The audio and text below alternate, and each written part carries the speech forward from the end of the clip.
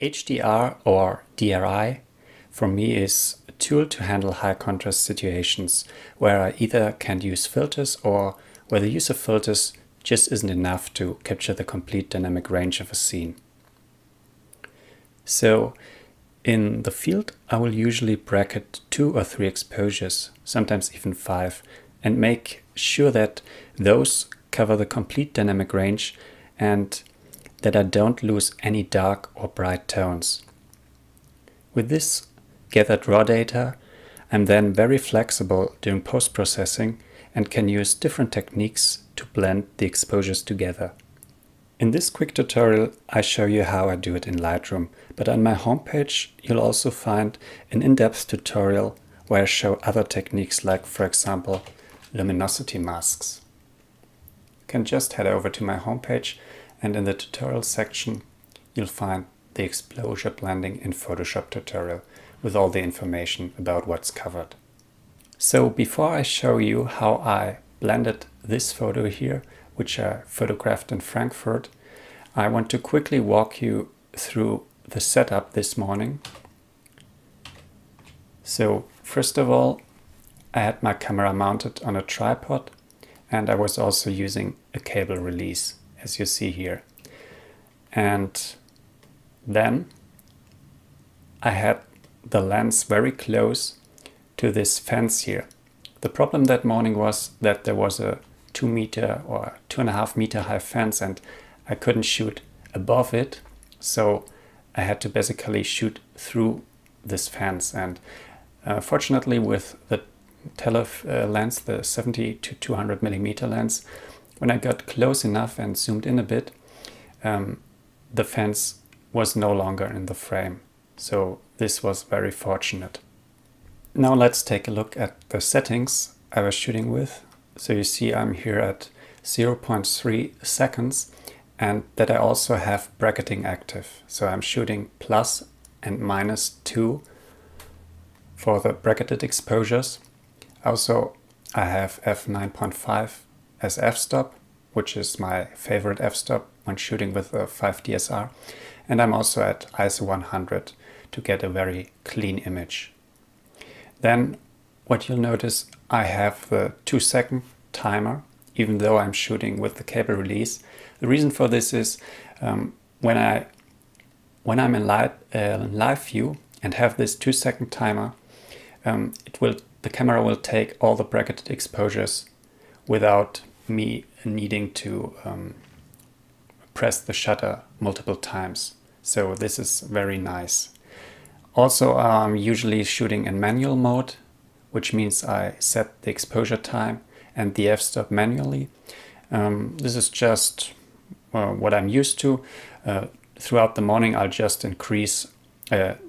I'll just decrease the exposure time a bit and leave the f-stop alone. I just have more control, and especially when I'm shooting high dynamic scenes, I want to precisely set the exposure so I get a good histogram, and also when bracketing I can make sure that I capture the whole dynamic range when I have the settings to manual. And last but not least, after taking the 3 bracketed exposures, I go to the preview and check the captured photos to make sure that I really don't have any blown highlights in the dark exposure and that the bright exposure shows all the shadows. I could also, and I often do, use the histogram to get an even better overview about the dynamic range which I captured. So here in Lightroom we can now examine some of the exposures I took that morning.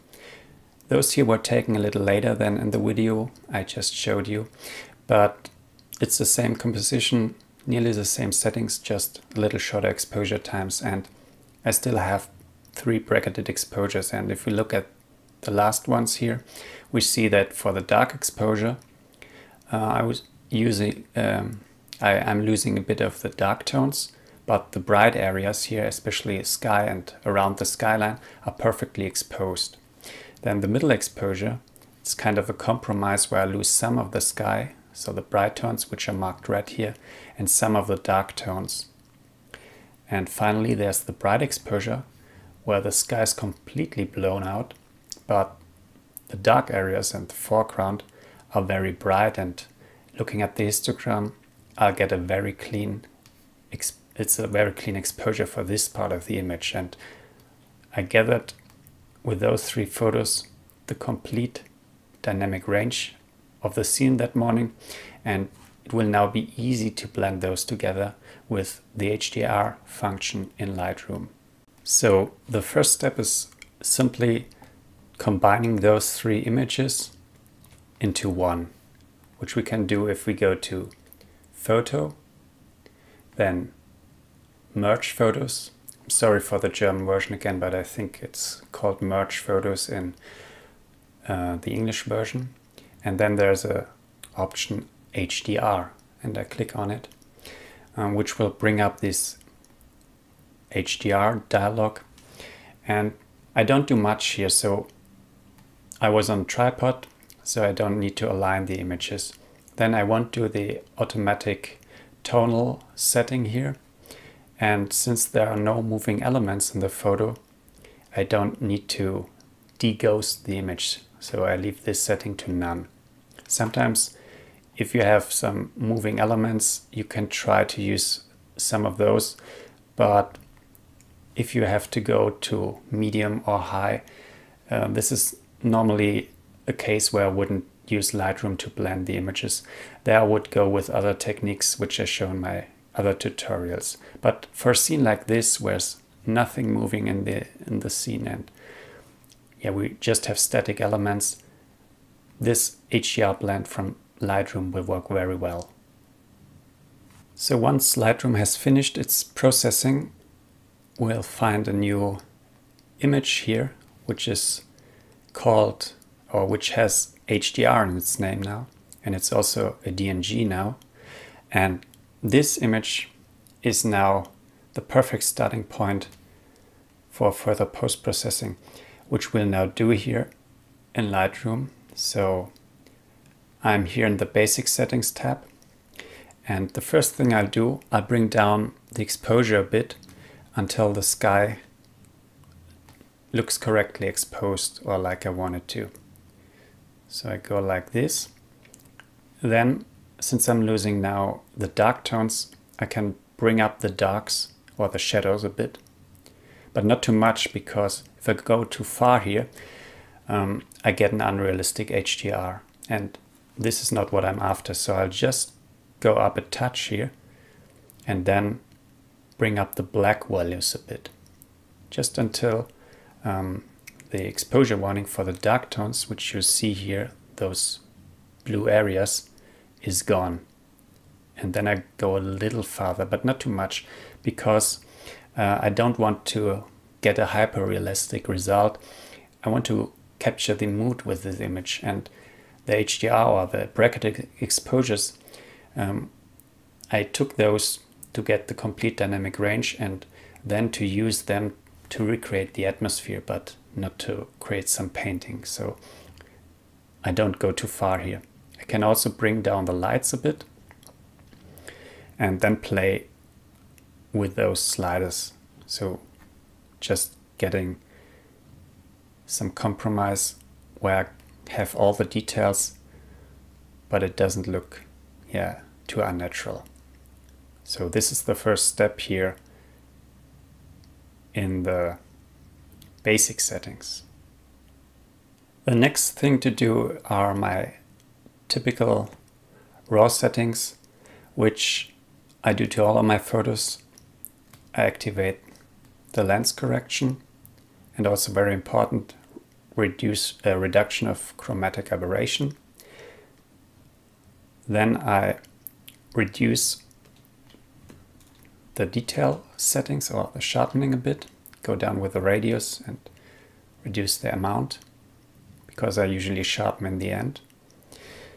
And I can also play around with the camera calibration and select some different profiles, for example, camera standard or faithful. But I think for this image, I'll just go with the Adobe standard. And after I've done those settings, I can now start to tweak the image a bit more creatively. And I could now either move over to Photoshop, which is normally my preferred way to do it, but with such a good starting point, you can also do further adjustments in Lightroom.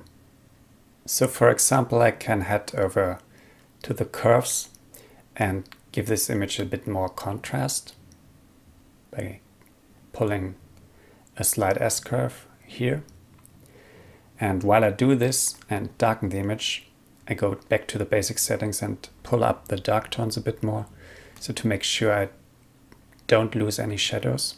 So it's always going back and forth between those settings. You can also bring down the lights a bit. What I could do, I could try to play around with the temperature here to see if I get the light a little warmer. Or another technique which sometimes works, I could adjust the tones based on the brightness. So for example, for the lights, I could add some saturation and set a color here. And then for the dark tones, I would go for with a bit of a cooler color to introduce a slight color contrast, not too much.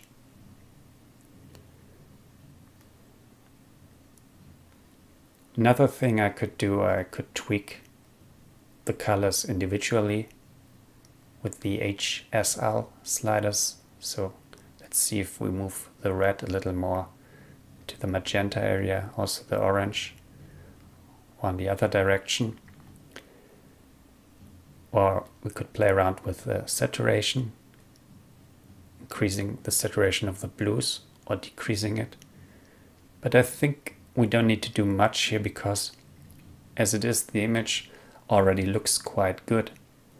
The only thing I do is to crop the image, because down here this area is a little distracting. So I'd go with a crop where I just cut out this lower area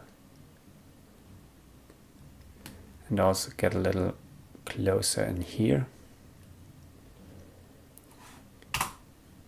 and then go with something like this. So you see, in just a few minutes I could get quite a good result just by using Lightroom. But as I said, I usually prefer to use Photoshop, so I want to show you what I actually did in Photoshop.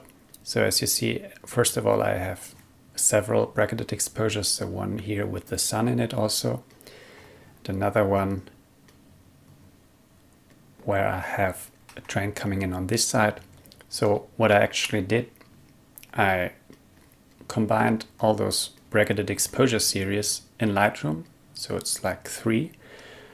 I exported them as TIFF and then imported them in Photoshop and blended them. So after the blend, I got something like this here, which is a little brighter what I showed you now in Lightroom, because when I'm working in Photoshop, I usually export the image a little brighter than the final result I'm after. So I blended in this train. I have the sun here and also this train, so there's a little bit more going on. And then I just worked my normal workflow, darkening the image a bit, giving it a little bit more color, but not too much, and aiming for the mood which I perceived that morning.